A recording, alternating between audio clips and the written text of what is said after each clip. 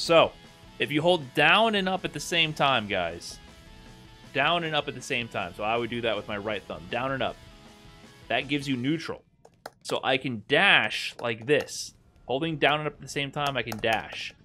That's useful because when I do super, I actually do this motion for super. Down, down, forward, forward. Because down and up, cancel. Down and up, cancel gives you neutral. Down, down, forward, forward.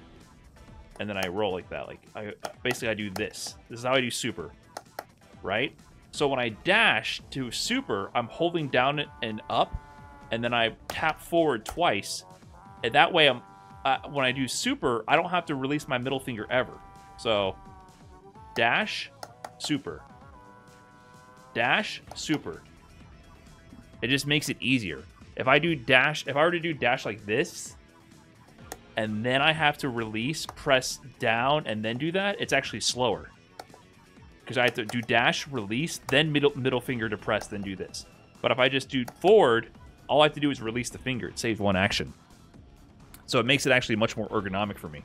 So I'm holding down and up, tap forward, release up, and then I tap down and forward. Or down and up, sorry. Forward and up. So if I'm doing this, I'm actually holding down and up and dashing.